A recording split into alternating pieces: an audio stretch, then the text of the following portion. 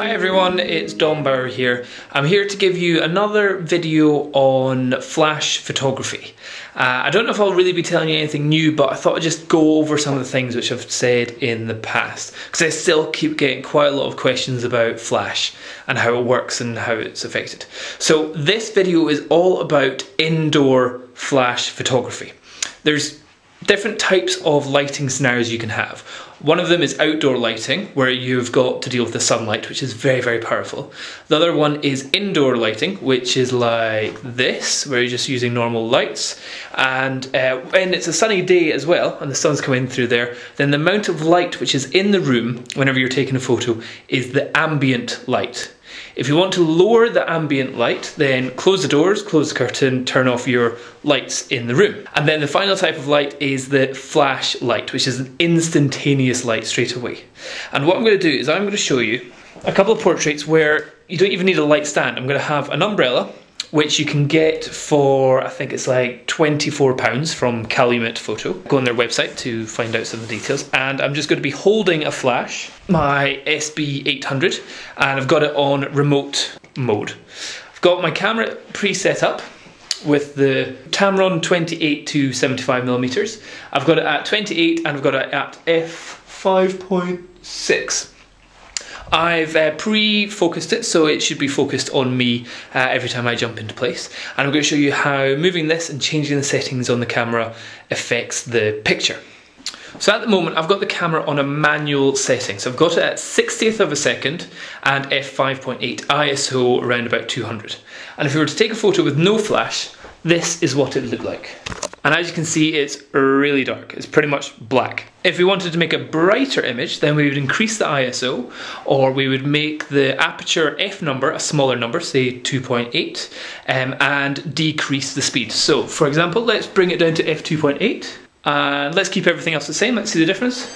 Okay, there you're starting to actually be able to see me holding the camera, but I'm still really, really dark. If I were to make it a really slow shutter speed, let's say a 15th of a second, what you'll start to get is motion blur. And as you can see in that picture, I'm a little bit blurry.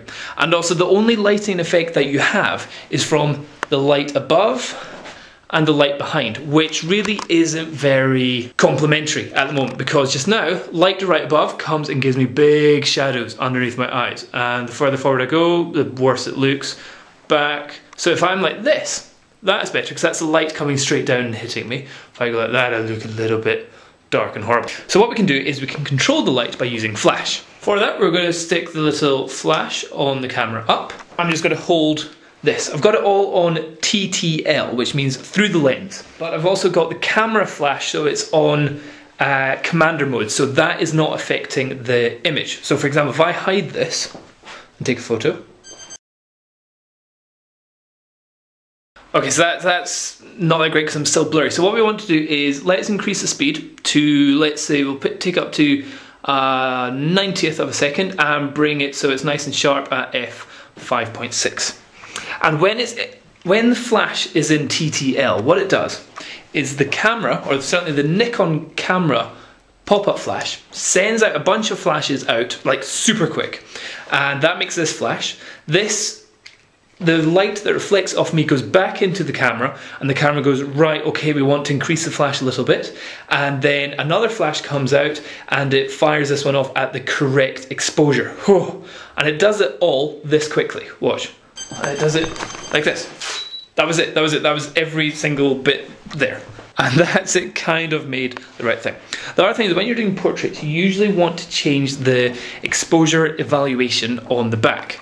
And on the back here, we want to change this so it's on spot, or maybe the other one at the top, which is kind of a bit in the middle.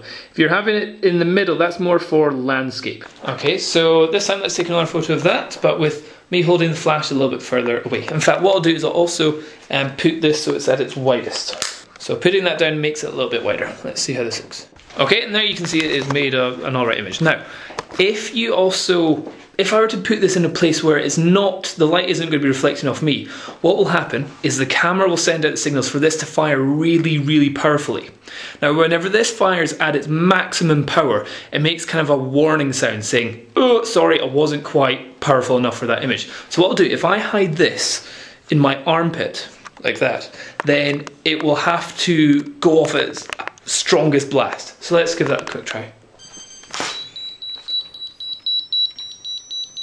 See, that's it saying, bang, I've gone off as hard as I possibly can. And as you can see from the image, it's totally dark. But you can actually see a little bit of light coming and hitting the camera because it's coming out of my armpit. Another cool thing is if I put it in my mouth, what happens here? But I do get this really scary look inside, like my mouth is exploding, which is quite interesting. Anyway, I don't really advise that too much. Now, if you want to make it more interesting, or more of a pleasing light, that's when we start to use an umbrella. I haven't got my light stands anywhere, so I'm just going to use it with my hand. Okay, so what I'm going to do is I'm going to hold the flash and the umbrella together in one hand, just kind of like that, and take a photo. Okay, and as you can see, it's giving me a bit of a more flattering light. This time I'll do it with the flash a little bit higher up. That's looking like quite a nice look that you're getting to the image.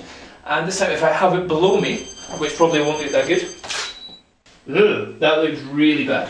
Really bad. Not a big fan of that one. So I'd advise never doing that unless you're really attractive. Or you want an evil look. That'd be good for Halloween actually. Maybe if you did like really badass makeup and then did a shot like that with like blood coming down your face. Could look pretty cool. But usually the shots that you want are from the side or above. Directly above, not so cool. I'll show you again. There, as you can see, big, bright, shiny light on the top of my head and just shadows over the face. So what you really want is light to be coming and hitting your face and filling up all the bits of your eyes and underneath your chin and all that kind of stuff.